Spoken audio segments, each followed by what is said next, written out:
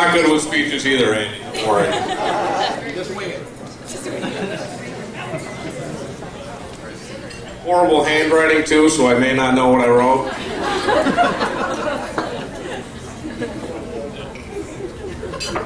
I express my love for you in jokes, as you may know. So, here we go. Fornication. Excuse me. For an occasion such as this.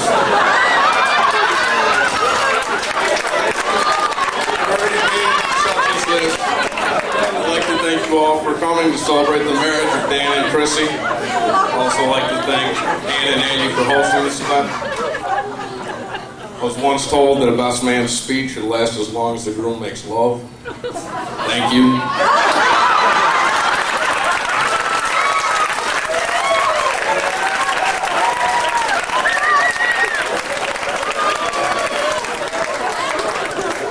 First, I was nervous about writing a speech, being the best man. But then to make it easier, I decided to do what I used to do in high school when a paper was due. I consulted the internet to copy it. Unfortunately, none of the speeches were about any couple named Dan and Chrissy.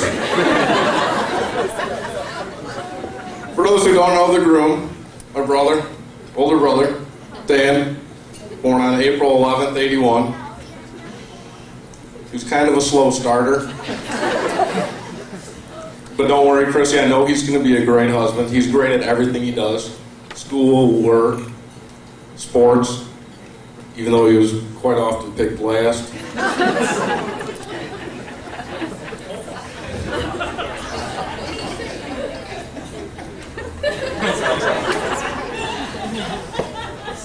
I wish I could give you some marital advice, but not married. I asked a bunch of married people, mainly my boss, and others.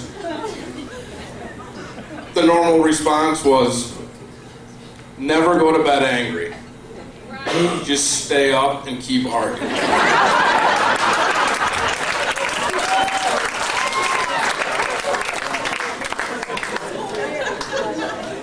Ladies and gentlemen, these two are a very great couple, very important to me. Without them tonight, it'd be a little less joyous.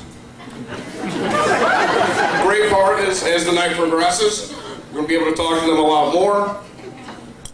Raise your glasses in a toast to the bar staff.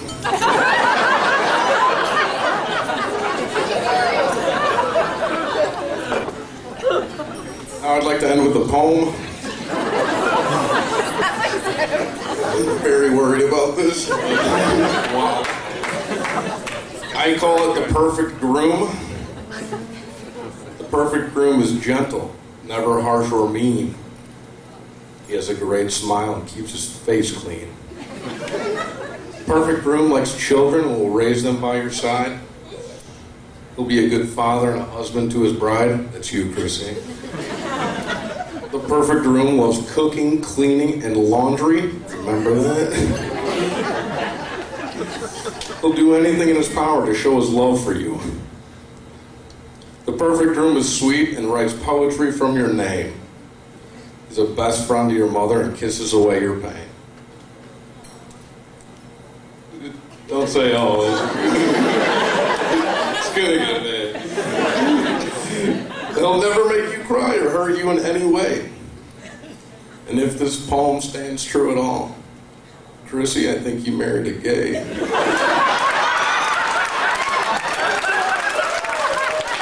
Everybody raise your glass.